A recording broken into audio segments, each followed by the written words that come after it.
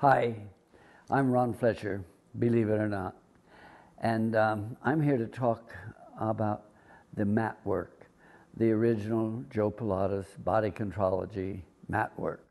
I think it's a wonderful piece of work, and a wonderful program, a wonderful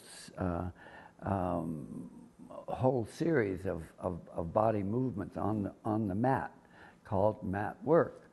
And as a matter of fact, I insist that every studio where the Ron Fletcher work is taught, or let's say featured, or along with Pilates body contrology, that the original mat work is taught, in addition to whatever else we teach.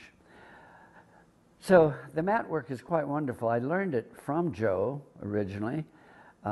It was the same work that the old timers, there aren't very many of us still ambulatory that worked with Joe, that learned it from Joe. And Joe was a tough teacher when he the only thing that I found tough, what was tough for me, was that I was not accustomed to working so fast, and he moved very, very fast and kind of in a totally different way than I worked as a dancer. Not that I couldn't move fast, but I needed more time. I felt that my body needed more time to experience what it was going through. But the mat work itself, done in continuously from one thing moved to the other, was really excellent.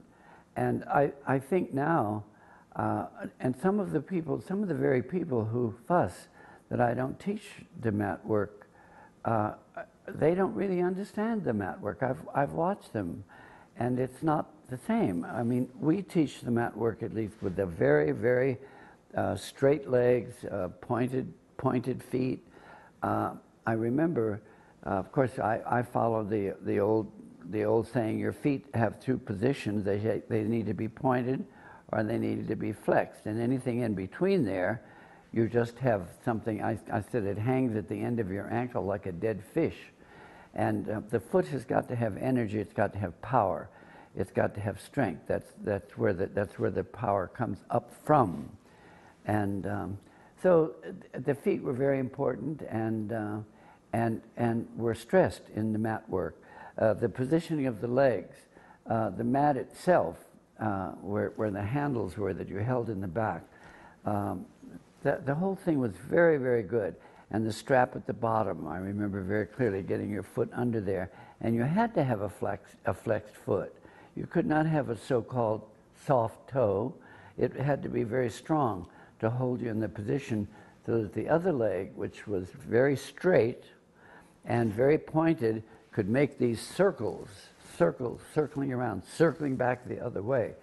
And it was an ingenious kind of workout, if you will. I put that in quotes because it's not a word, it's not a phrase I'm really crazy about. It reminds me more of a gym mindset of a workout. However, you could call it a workout. When I started teaching it, I did slow it down a little bit, and that's the way I like to have it done. And that's the way I try to promote it or I have it done in our studios, our teachers, so that the students coming in do not see just a what I call kind of a dumb movement thing of swing the leg, swing the leg, swing the leg. That the body is totally involved in it. The same kind of thing as if when we talk about making pliés or doing the floor work, the Ron Fletcher floor work, so that it flows, so that all the body is involved and it has time to experience what it's doing.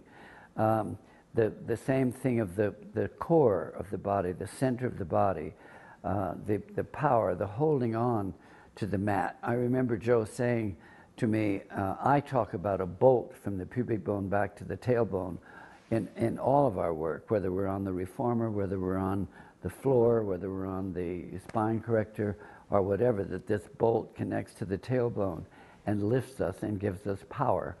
And that the power is here, down low, the lowest part of the belly, and these deep pelvic muscles that are down very low, and that the power comes from there. Many people still don't understand that. I see them.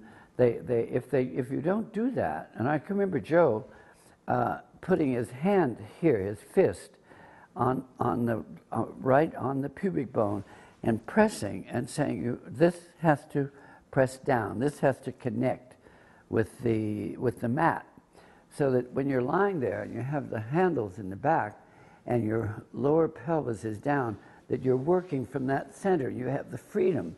If you let that loose, you can't. Then the leg is going to be bent and the foot is going to be swinging around like some kind of dumb thing. So the same principles here apply, the same principles of body contrology, and it works for every bloody thing we do. And I keep saying every once in a while when I'm working with an advanced group in a workshop, and I look and I say, that's good what you're doing, but give me a little bit more stability, give me a little bit more power coming from low in the belly. You have to be so conscious of that deep inner core of the body, low, low, low.